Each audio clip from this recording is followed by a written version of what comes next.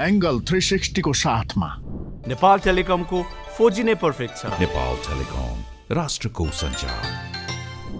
छिटो भनेकै world link. Superstar dish home superstar. Dish home खुशीको कनेक्सन।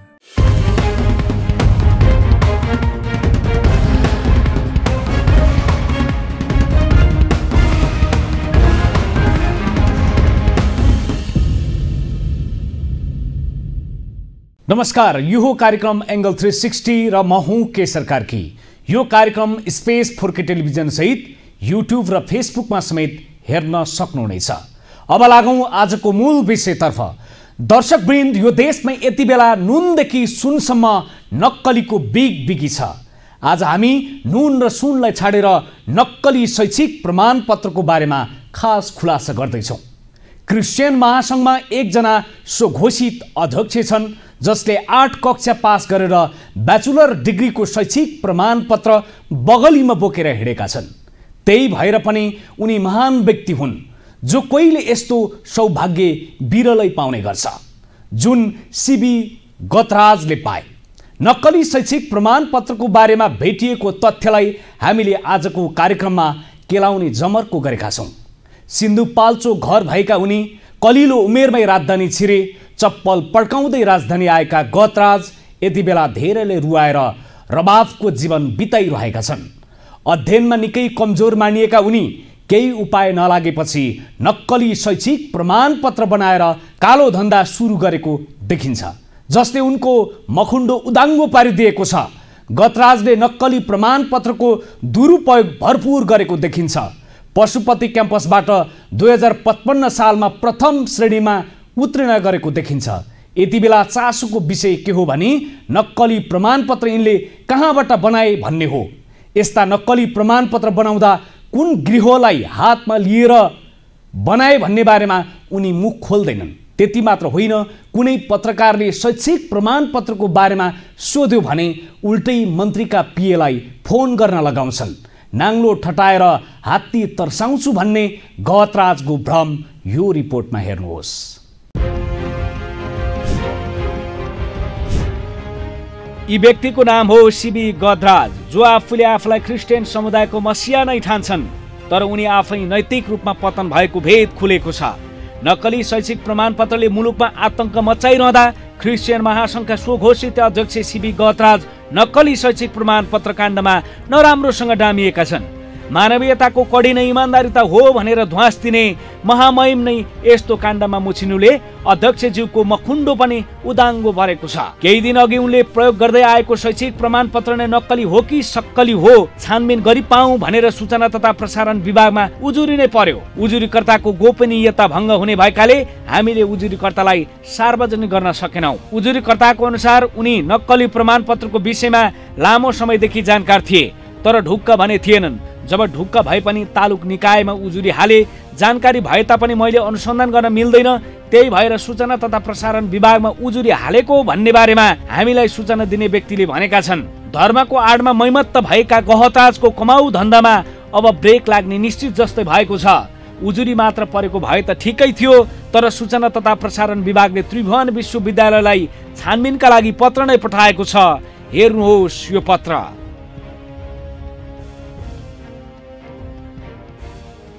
सूचना तथा प्रसारण विभागले पठाएको पत्रलाई त्रिभुवन विश्वविद्यालयले क्रस भेरिफाई गरेको छ।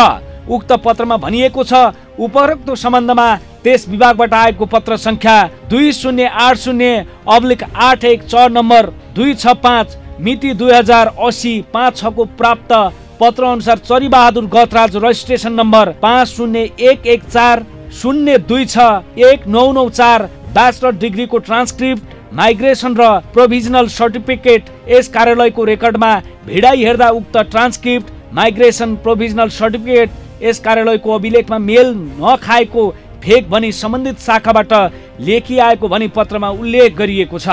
यसले पनि के प्रश्न हुन्छ भने उनको काम भनेको धर्मको खोल ओढेर ठग्ने नै रहेछ। सबैलाई गुमराहमा राखेर यिनले कतिसम्म बेइमानी गरेका छन् भनेर सायद यसको लेखाजोखा कसैसँग पनि नहोला। नक्कली शैक्षिक प्रमाणपत्र बनाएका यिनले अलिकता भए पनि चलाखाइ गरेको देखिन्छ। नक्कले बनाउने भएपछि किन पास मात्रै भएको बनाउनु भनेर होला सायद 8 कक्षा पास भएका गहतराजले पशुपति बहुमुखी क्याम्पसबाट 2055 सालमा प्रथम श्रेणीमा उत्तीर्ण भएको प्रमाणपत्र निकालेको देखिन्छ। उनले निकालेको शैक्षिक प्रमाणपत्रमा स्पेलिङ नै गलत भएको छ। ब्याचलर डिग्रीमा फर्स्ट डिभिजन गरेको छु भनेर निकालिएको प्रमाणपत्रमा उनले गरेको गल्तीलाई पुष्टि गर्ने केही कमजोरी समेत भेटिएको छ, जसमा ह्युमानिटिज सोसियल साइन्स म्यानेजमेन्ट हुनुपर्ने थियो तर ह्युमानिटिज सोसियल साइन्स म्यानेजमेन्ट लेखिएको छ। त्यसकारण पनि उनले निकालेको सर्टिफिकेट कुनै फोटोकपी पसलबाट निकालेको हुन् कि भन्ने शङ्का गर्ने ठाउँ भेटिएको छ। यो उनले निकालेको ट्रान्सक्रिप्ट, माइग्रेसन र प्रोभिजनल नक्कली शैक्षिक प्रमाणपत्र हेर्नुहोस्। यसैलाई आधार मानेर विभागले कारबाही प्रक्रिया अघि बढाएको छ। विभागले उनको नक्कली प्रमाणपत्रको बारेमा सञ्चार तथा सूचना प्रविधि मन्त्रालयलाई समेत जानकारी गराइसकेको छ। क्रिस्चियन धार्मिक समुदायको मसिया ठान्ने संस्थाको जिम्मेवार पदमा आसीन व्यक्तिको सर्टिफिकेट नै नक्कली भेटिएपछि यसले धार्मिक समुदायमाथि नै नराम्रोसँग चोट पुगेको छ। क्रिस्चियन समुदाय चाहिँ एउटा कस्तो समुदाय, इमान्दार, धैर्यता, सहनशीलता अनि एउटा समाजमा एउटा असल इमान्दार चरित्र निर्वाह गर्ने एउटा समुदाय हो क्रिस्चियन समुदाय। यसको मतलब यो होइन कि अरू धर्मावलम्बी चाहिँ त्यस्तो हुनुहुन्छ भन्न खोजेको होइन मैले, तर पनि क्रिस्चियन धर्मावलम्बीमा चाहिँ कस्तो हुन्छ भने इमान्दारीपन सबभन्दा महत्त्वपूर्ण कुरा हुन्छ। अब यही कुराहरू अहिले आएको विभिन्न मिडिया सञ्जालमा अथवा के अरे अहिलेका विभिन्न पत्र पत्रिकामा देखेको कुराले चाहिँ पक्कै पनि समुदायलाई काहीँ न काहीँ चाहिँ कुराले असर पक्कै परेको छ। उनलाई नजिकबाट चिन्नेहरूको अनुसार उनको वास्तविक शैक्षिक योग्यता भनेको 8 कक्षा पास मात्रै हो, तर नक्कली प्रमाणपत्र बनाएर आफूले आफैलाई विद्वान र शिक्षित भन्न रुचाउने गहतराजले कसरी सरकारी क्याम्पसबाट नक्कली शैक्षिक प्रमाणपत्र निकाले भन्ने रहस्य अझै गुमरामै छ। नक्कली थेसिस अनि प्रमाणपत्र निकालेर कतै जागिर खाएको भन्ने समाचार तपाईँ हामीले सुन्दै आएका थियौं, तर यहाँ क्रिस्चियन महासङ्घका स्वघोषित अध्यक्ष गहतराजले दिनदहाडै धर्मको नाममा समेत नक्कली शैक्षिक प्रमाणपत्र किनबेच गर्न थालेछन्। कानुनलाई पनि मात खुवाउने गरी उनले जिल्ला प्रशासन कार्यालय काठमाडौँमा महान अभियान नाम गरेको पत्रिका दर्ता विभागमा सूचीकृत गर्दा पेश प्रमाणपत्र नक्कली फेला परेको छ। नक्कली प्रमाणपत्र भिडाएर 2067 5 24 गतेबाट पत्रकारिताको नाम भजाएर आफ्नो धन्दा चलाएको देखिन्छ। पत्र पत्रिका प्रकाशित गर्ने स्थायी प्रमाणपत्रमा चरीबहादुर गहतराज अर्थात् कोष्टमा शिवी गदराज, ठेगाना सिन्धपाल्चोक पत्र पत्रिकाको विवरणमा भनिएको छ। प्रकाशक चरीबहादुर गहतराजको सट्टा महान अभियान मिडिया हाउस प्राली कायम छ। यो उनको नक्कली प्रमाणपत्रको कमाल हेर्नुहोस्।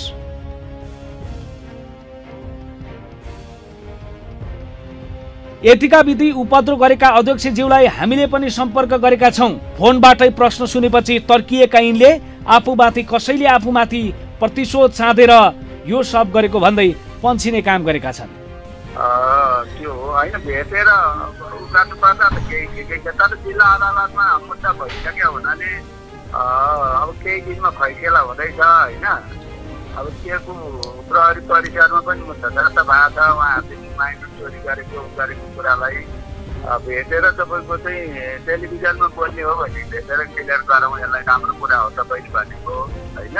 यो तपाईँले राम्रो कुरा सोध्नु भएको होइन, म तपाईँलाई कल गर्छु है। कहिले भेटौँ सर हामी? म कल गर्छु तपाईँलाई आज। यहाँ तपाईँको यो कार्यक्रम पनि कस्तो रहेछ हेर्छु, अरू पनि दिनुभयो होला नि त होइन। यति भनेपछि केही घण्टामा दिलीप भनिने व्यक्तिले हामीलाई फोन गर्छन्। फोनमा हामीलाई गहतराज वास्तवमै धार्मिक अभियन्ता भएकाले उसको पछि नलाग्न सुझाउँछन् अनि आफू मन्त्रीको ठुलै मान्छे भएको र मन्त्रीको सल्लाहकार हुँ भनेर ध्वास दिन समेत पछि पर्दैनन्। हाम्रो अध्यक्षको बारेमा समाचार लेख्दै हुनुहुन्छ भने बुझेर मात्रै लेख्नु होला भन्दै हामीलाई थर्काउने जस्तो अभिव्यक्ति समेत दिन खोजेका छन्। निरोजी लगायत अन्य हाम्रो पछि लागेका छन् भन्दै तपाईँ हामी भेटेर कुरा गर्नुपर्छ है भन्दै फोन राख्छन्। यो संवाद सुन्नुहोस्। महासङ्घकै कमिटीको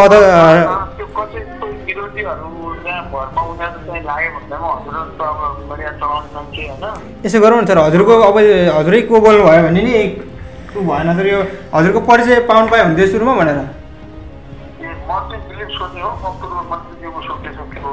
हजुर ए सर हजुर हजुर जस्तै अब महासङ्घको जस्तो मानौँ कोही महासङ्घ भने नितान्त चाहिँ धार्मिक संस्था हो होइन। हजुर अनि उनीहरूले चाहिँ सामान्य कुरामा चाहिँ अब आफू चाहिँ अनुशासित नहुने आफूलाई चाहिँ एउटा साधारण सदस्य पनि आउँदैन नगर्ने होइन अनि हामी आधिकारिक हौँ भनेर उनीहरूले त गरिरहेछन् होइन अनि शैक्षिक पत्र त त्यो भयो भने त भोलि शैक्षिक पत्र चाहिँ भएको कुरा तर तपाईहरुले तपाईले जे विषय उठान गर्नुभयो नि सर गर्ला अर्को गर्ला यदि हो भने उनीहरूले भनेकै गर्नु हुने भन्ने पनि भएन सर होइन हजुर त्यही भएर चाहिँ हजुरहरूले अब एक पक्ष हिसाबले त्यो नगर्नु होइन मेरो सुझाव चाहिँ हजुर अनि हजुर कहाँनिर हो टेलिभिजन हाम्रो यो मध्य बानेश्वरमा सर मध्य बानेश्वरमा हजुर एकचोटि बसेर हजुरहरूसँग सल्लाह गरौँ होइन हजुर तर एकतर्फी रूपमा हजुरहरूले सर सुन्नु न हामीले सुन्नु मेरो कुरा सुन्नु ल सर हामीले एकतर्फी रूपमा समाचार बजाउने हो भने हाम्रो उता डकुमेन्ट पाइसकेपछि तपाईहरुसँग समन्वय नगरिकन हामीले समाचार बजाउन सक्थ्यौं सुन्नुस् है त त्यो राम्रो कुरा हो सर धन्यवाद हैन हजुर त्यसो भए हामीले अलिकति बरु बसेर सल्लाह गरौँ हैन हजुर हैन हामीले त तपाईलाई भेट्नै अध्यक्षज्यूलाई भेट्नैको लागि कल गरेको उहाँले नि अब पछि सम्पर्क गर्छु भन्नुभएको छ अब सम्पर्क गर्छु बसौँला नि सर के छ र त्यो त ठिक छ म अध्यक्षलाई पनि भन्छु हजुर अध्यक्षलाई म भनेर एकचोटि भेट्ने भनेर भनौँ न अरू बरु अरू के गर्नु जस्तो मान्नुहुन्थेन अरू इन्टरभ्यूदेखि लिएर अरू सबै हिसाबले हजुर अनि अरू तरिकाले पनि हजुरसँग जोडिन्छ नि केही छ हुन्छ सर अब हामीले सायद आज बेलुका कार्यक्रम चाहिँ बच्छ नै होइन सर तपाईँको हाम्रो अध्यक्षज्यूसँग पनि अघि हामीले भनेरै कुरा गरिसकेका छौँ विभिन्न कुराहरू हामीले अब सर अध्यक्षज्यूलाई अब सकेसम्म समय दिनु न त हजुरलाई पनि खण्डन गर्ने अवस्था हुन्छ तपाईँहरूकै विरुद्धमा केही मान्छेहरू लागेको अवस्था पनि देखियो सिनारी हेर्दाखेरि अब तपाईँहरूले खण्डन चाहिँ गर्नुहोस् न त तपाईँहरूलाई खण्डन गर्दाखेरि तपाईँ त्यहाँ यदि दोषी हुनुहुन्न भने तपाईँ एउटा खण्डन गरिसकेपछि चाहिँ तपाईँहरू दोषी होइन भन्ने अवस्था पनि रहन्छ भन्ने ढङ्गबाट चाहिँ हामीले तपाईँहरूलाई सहयोग गर्ने ढङ्गबाटै कुरा गरेको हुन्छ र यो तपाईँहरूलाई ठोक्ने बजाउने भन्ने त यो एउटा भनाइ मात्रै हो मान्छेले एउटा भन्छ अर्कोले भन्छ त्यो त हामी तपाईँहरू विरुद्ध हामी किन लाग्नु छ र त तपाईँहरूसँग नलिन दिनु केही पनि छैन हामीसँग त्यही भएर अध्यक्षज्यूसँग कुरा भइसकेको हो सर अब यो तपाईँले कुरा गर्नुभयो अब तपाईँले कुरा गर्नुभयो ठिकै छ नि सर यो त भेटौँला तपाईँ हामी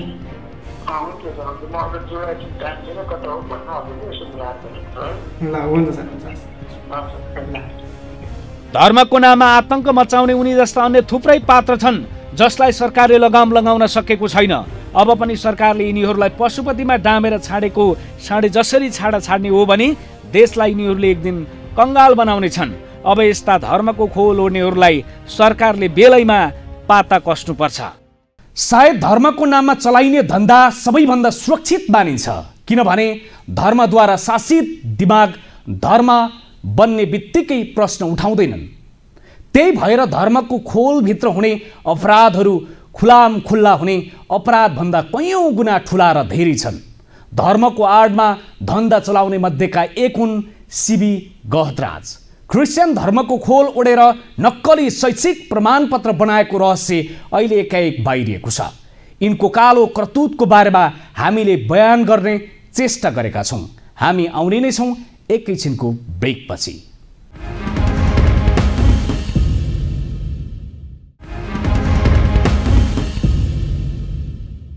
दर्शकबिन ब्रेकपछि स्वागत छ। नैतिक रूपमा पतन भएका व्यक्तिलाई अझै काँध हाल्ने हो भने सिङ्गो समुदायमाथि नैतिक प्रश्न तेर्सिन्छ। क्रिस्चियन समुदायको नाम बेचेर सानमानको जीवनशैली जिउने उनीमाथि अब कानुनी डन्डा बजार्नुपर्छ। परिवर्तनको रटान लगाउने अनि 10 वर्षसम्म एकै व्यक्तिले महासङ्घको बागडोर सम्हाल्नुमा आफ्नो कालो करतुत ढाकछोप गर्न बाहेक अरू कुनै हुनै सक्दैन। महासङ्घमा पनि उनकै हालिमुहाली छ। यदि त्यसो होइन भने मन लागे कार्यालयको ताला खोल्ने, मन नलागे कार्यालयमा ताला ठोकेर किन बङ्क हानेको? उनलाई मनलाग्दी गर्नका लागि नै अध्यक्ष बनाइएको हो त? प्रश्नभित्रको प्रश्न पनि जीवितै छ। अब पनि यस्ता पतित भएका व्यक्तिलाई रजाइ गर्न दिने हो भने समुदायलाई नै ध्वस्त नबनाउलान् भन्न सकिन्न। हेर्नुहोस् यो रिपोर्ट। विगत 10 वर्षदेखि क्रिस्चियन महासङ्घमा चरीबहादुर गहतराज अर्थात् सिपी गहतराजको दादागिरी छ। अवैध रूपमा कार्यालय खडा गरेर आफूले आफैलाई स्वघोषित अध्यक्ष बनाएका यिनलाई यतिले पनि नपुगेपछि श्रीमतीलाई उपाध्यक्ष र छोरालाई केन्द्रीय सदस्यमा नियुक्ति नै गरेका छन्। 8 कक्षासम्म अध्ययन गरेका गहतराज नक्कली शैक्षिक प्रमाणपत्र बनाइरहे भए पनि आफ्नो शासन चलाउन कम्मर कसेर लागि परेको देखिन्छ। कार्यालयमा पनि यिनको मनोमानी चल्छ। मन लागे कार्यालयको ढोका खोल्छन्, मन नभए ताला ठोकेर कता गफ ठोक्न पाइन्छ भन्दै उतैतिर दौडिन्छन्। गहतराजको मैमत्तपनले महासङ्घ यति बेला हल्न चलको अवस्थामा छ। सिङ्गो समुदायको नेतृत्व गर्छु भनेका व्यक्ति नै नातावाद र कृपावादमा फँसेका छन्। यति मात्र भए त ठिकै होला, तर धर्मको आडमा कति भ्रष्टाचार गरे भनेर हामी बयान गर्न पनि सक्दैनौँ। सिन्धुपाल्चोकबाट चप्पल पड्काउँदै काठमाडौँ आएर कसरी यति धेरै सम्पत्ति आर्जन गरे? भलै केही लाख कमाए पनि होलान्, तर पैतृक सम्पत्ति प्रशस्त नभएको व्यक्तिले आज करोडौँको मालिक बन्नु यो आफैमा आश्चर्यको विषय हो। उनले पैसा कमाए भनेर हाम्रो टाउको दुखाइको विषय होइन।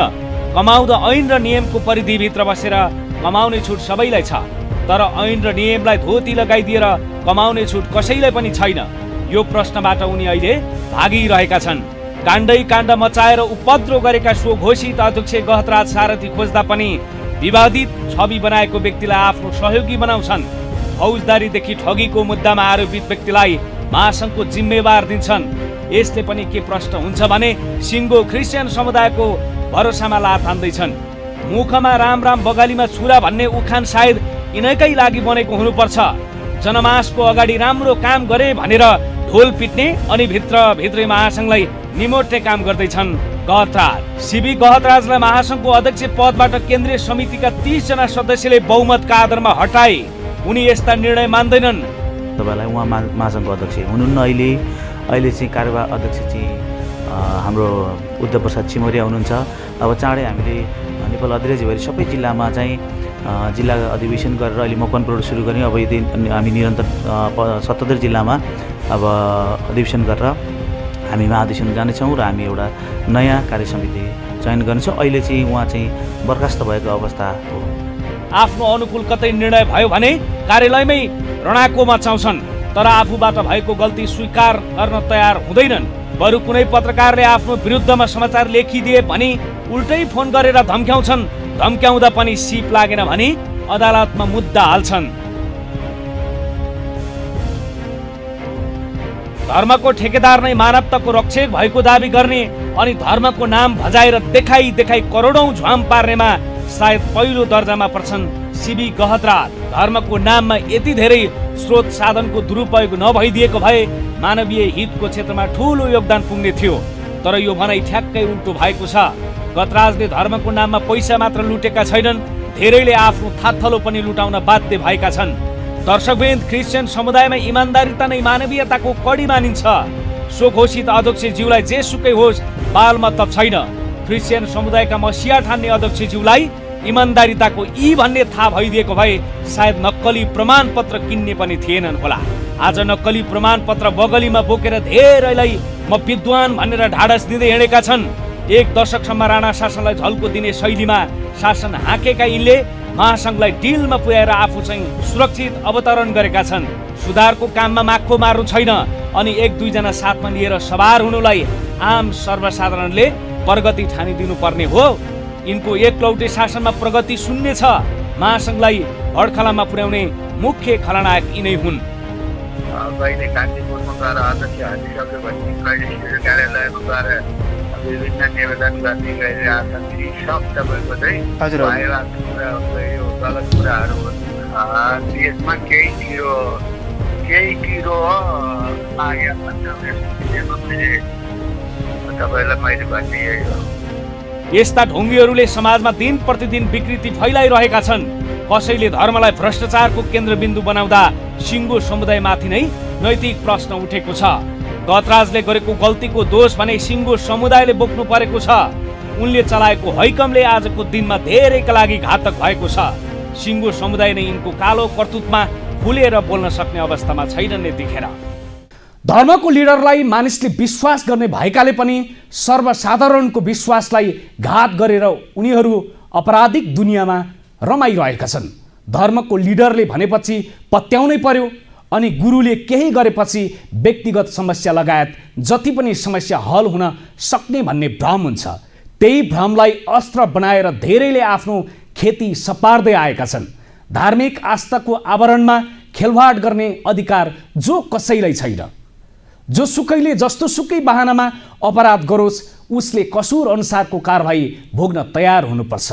नेपालमा धर्मका नाममा अनेक वितण्डा भइरहेका छन् अहिले पनि, जसको कारण सामाजिक भाइचाराको सम्बन्ध भड्काउने खेल भइरहेका छन्।